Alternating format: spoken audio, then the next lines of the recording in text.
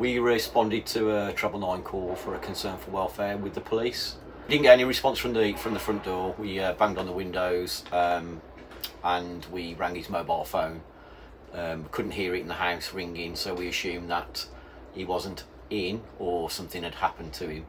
So we, along with the police, we gained entry, and we'd only gone in about 2 yards. Couldn't hear anything, and then all of a sudden he appeared from behind the door on the right, holding 2 very large kitchen knives. Before I had time to react, he actually lunged forward and stabbed Deena in the chest. And as my back was facing him, he then stabbed me in the back. If the police hadn't have been with us, I don't think we would have been here today, to be honest with you. Because we were in such a confined space at the time, we had nowhere to go. We had no way of defending ourselves.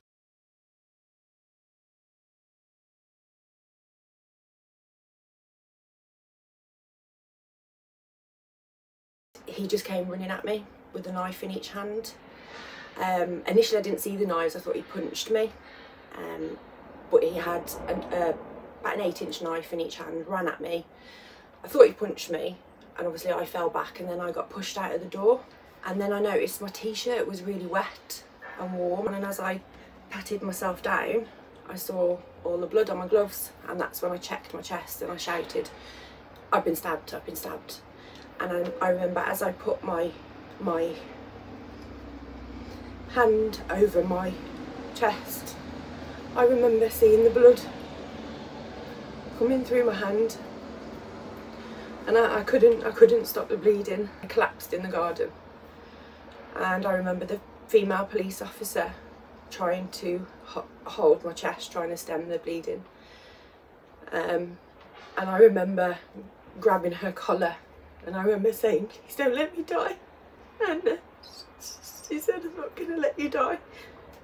So listen to me carefully, you're going to be handcuffed, okay? Please be gentle. I've just had operation. Okay. Please be gentle. What have I done, man? What have I done? What have I done? Yes, yeah. Had it have not been for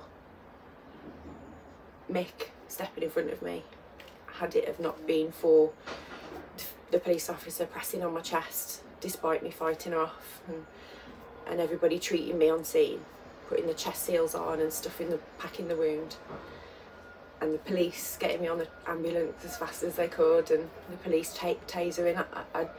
Had it have not been for that entire scene, even though it was really quick, I wouldn't be here.